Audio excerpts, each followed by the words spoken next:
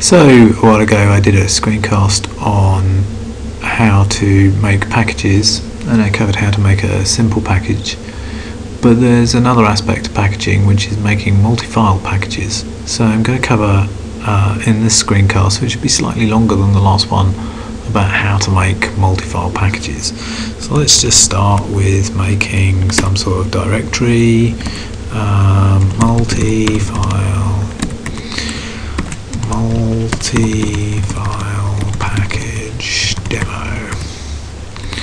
Okay, and in here we'll have mf demo1.el, and we can do some auto insertion, short description, main elis for the mf demo, and the keywords just Lisp would be fine.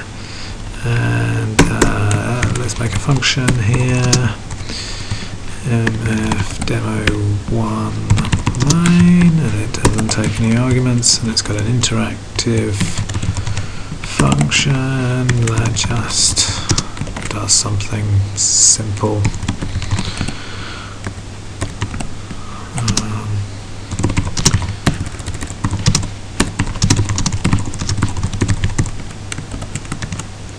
Okay, let's make that auto load.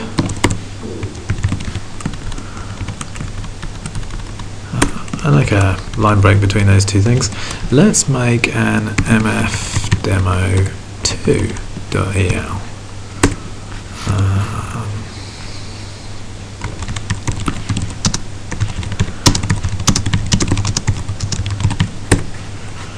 Again, Lisp is fine.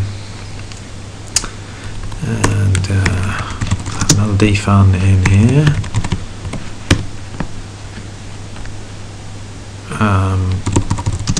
Something simple. Message.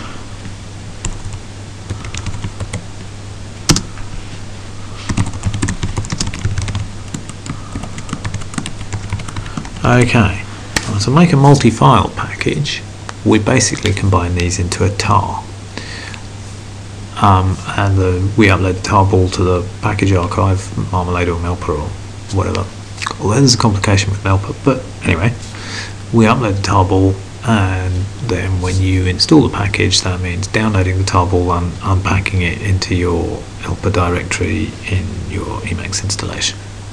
But there's other stuff that you need. You need to know what files and all of that. So Emacs, the ELPA system, defines a packaging format file called the package.el. Now, package.el is a bit of a pain. It's a kind of Lispy file that looks something like this, mf package.el. It goes something like define package, and then the name would be mf demo, and the version string I think would be 0.0.1, and then you've got an optional demo doc string, and then you've got a requirements list, and this is the same kind of requirements list as you have for other things. So if we depend on Creole, for example, 0.8.1, something like that. So that's the mf package.el. Now we could put that in, we could tar this whole thing up, and then we could submit it to a package repository, and that would kind of be done. But this is a bit of a pain to keep around, and it's hard to parse and all of those sorts of stuff.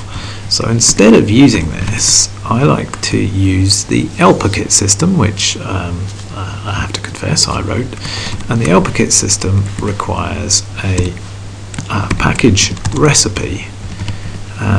So we need a recipes directory, and then we need a recipe. Now the recipe is just it's just the same as the package file, really.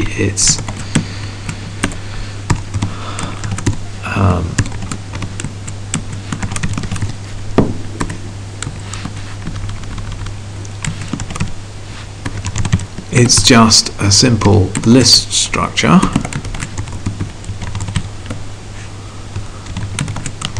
but it does allow you to specify a bit more.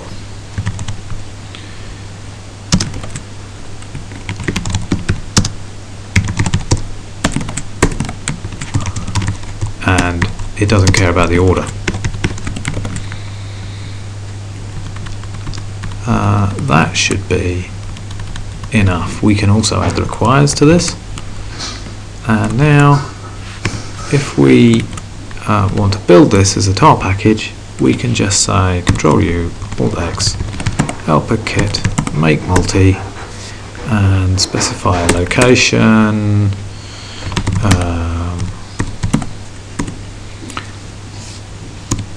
Okay, and elpakit built us that file. Now we can go and have a look in here, and we can see that there's the package.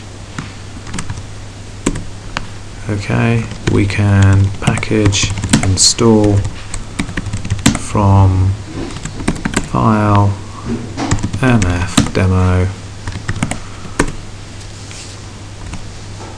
and now we should be able to say, and we can also say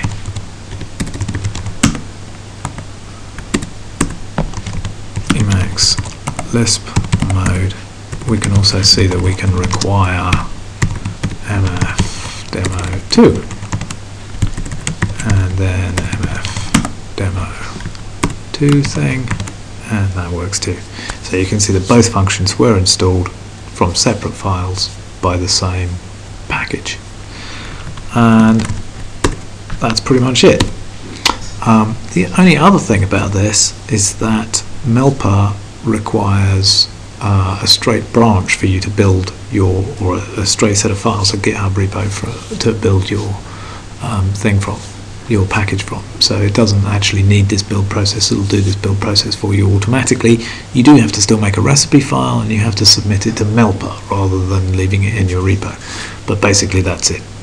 Okay, another time I will cover more about packaging, maybe more about elpakit, including how to use elpakit to make local archives, how to use elpakit to make tests and run tests easily in other processes and in Emacs daemons. Okay, thanks very much.